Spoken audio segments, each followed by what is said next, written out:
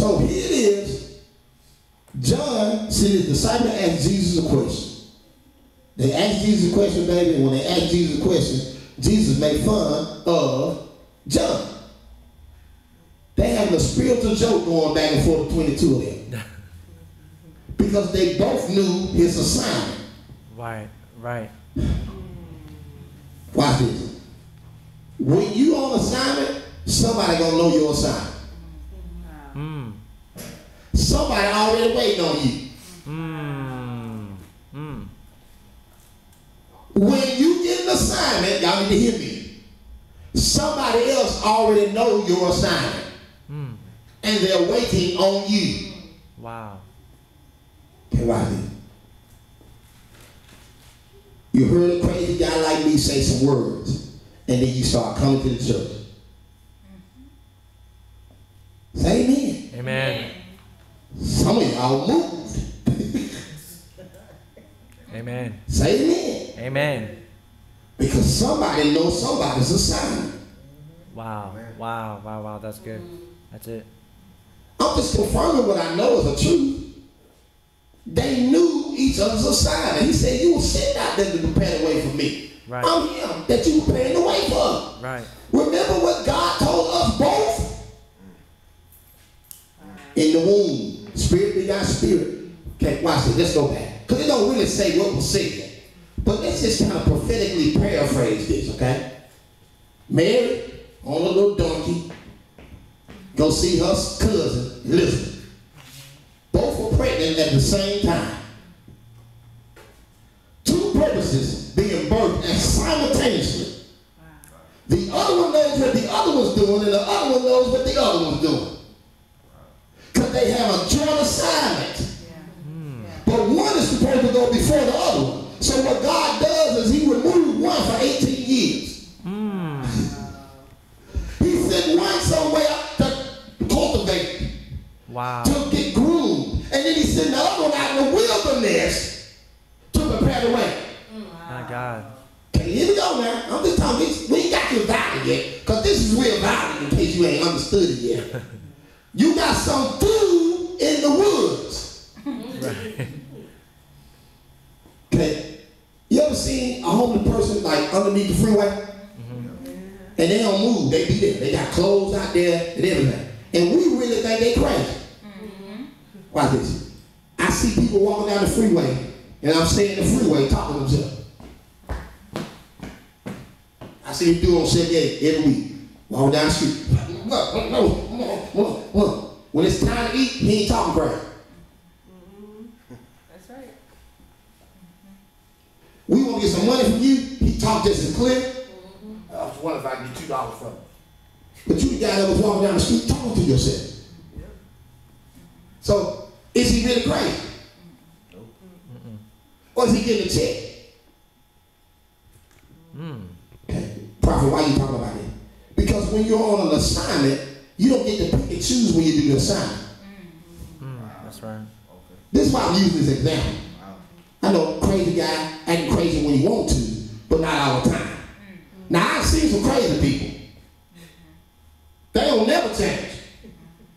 It's always the same whenever you see them. Couple of them in my family, always the same.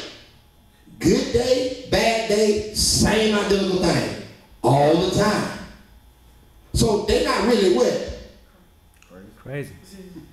If they can be this state and then be this state, they might be bipolar, tripolar, make up a word, quadpolar. Could be multiple personality, schizophrenia. Schizophrenia is in the body of Christ. Watch this. So now we got people in church pretending to be intercessors. We got people in church pretending to be saved. We got people in church pretending to be prophets. Jesus. Man. We don't see them here, and somebody else different. Wow. So Jesus saying, what you go out there for?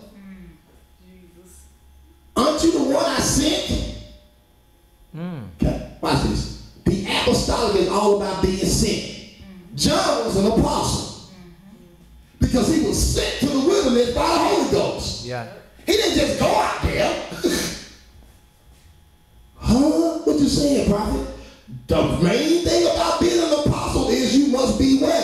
Sent. How do we know? Because Jesus did it with the disciples. Mm-hmm. Yep. He sent the disciples who became apostles. Didn't nobody ordain them. Right. That's true. I'm just doing this for all my church folks that I hope they get to see this video. That's got to go through all these doctors to become an apostle. Come on. They didn't go to no apostle school. Come on. Come on. Wow. They was taught by the master himself. Yes. Yeah, come on. And he left them with an assignment. Mm-hmm. Go ye first in where? Jerusalem, then Judea, then Samaria, and the uttermost part of the earth, and preach the kingdom,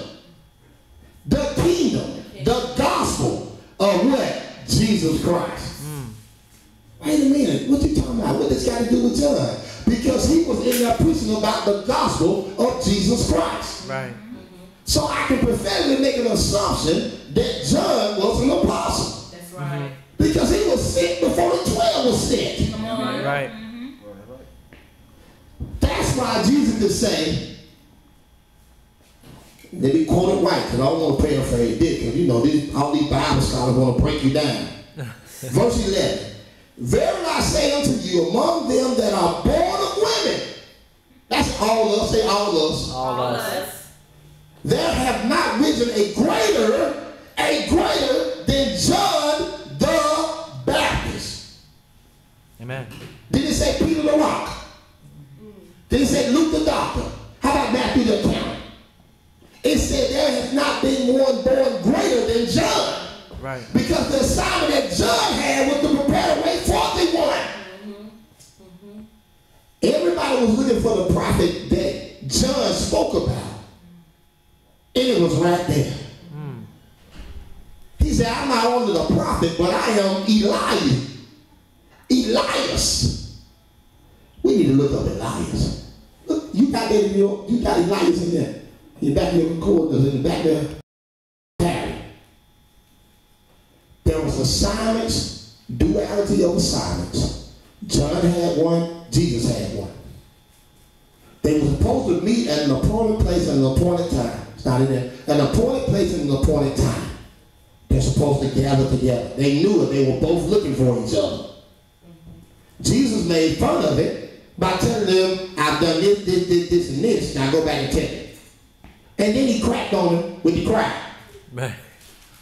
I can't believe he asked that. He know that I'm the one that came, because this is what we were told when we was in the womb. Right. Right. And then after he cracked him, he gave him much kudos. Right. Could nobody give you no bigger kudos than what Jesus just gave John? Yeah. Yeah. He said, and I quote, there has not been one born of women greater than John the Baptist, who has been valiant in the wilderness for years. Good. Let's keep going. Like, man, prophet, you've been lost me. I am lost. Don't be lost. Just be happy. Verse 12. And from the days of John the Baptist until now, the kingdom of heaven suffereth violence, and the violent take it by force. Good. Let me flip to my definitions, then we'll be able to do what we need to do tonight. Amen. My definitions. Here we go. I got them saved. I have them on my bookmark so I can go right to them. Amen. Go on. Okay, good. Violence. I'm going to read what it says in Wikipedia about violence. This is going to mess y'all up.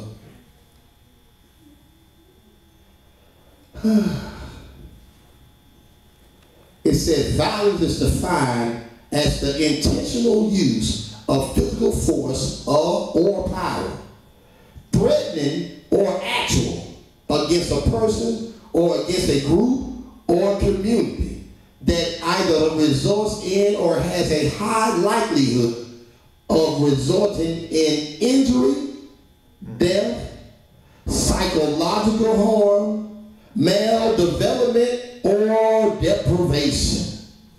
The definition associates intentionally with the committing of the act itself in respect to the outcome it produces. Man, you was like, what is that was just said? Violence is intended for your mind, body, and soul. Come on. Oh, you see, y'all didn't get it. The kingdom of God suffers violence, but the violent, those that are operating in violence, take it by force. Now, how do you take violence by force? You have to be violent. Come on. Watch this. Military. You know how a war comes? It's because somebody did something. Right. Right. Let's break it down. Give me some. Come up here. Come up here for me. Come up here, Mom. Come up here for me. Come stand right here. You better knock this off my shoulder. Now what's finna happen? We finna get violent. But who was the first one to be violent? You. Who was the first one? You, me, or who? Which one? You. Why was I the first one to be violent? That's true. Because I what? Because I spoke it. Wow, that's true, yeah. Hold on. You bad. Step across this line. She still did. Step across this line. Step across this line. Amen. But I fight with her. She gonna play fair. Step across this line if you bad, baby. Step over here. Amen. Now I'm supposed to fight now. She will beat me up. Go on, sit down. I didn't use the wrong person. You trying to get me on the slide. You see how many times she hit me? I gotta pray about you, wife.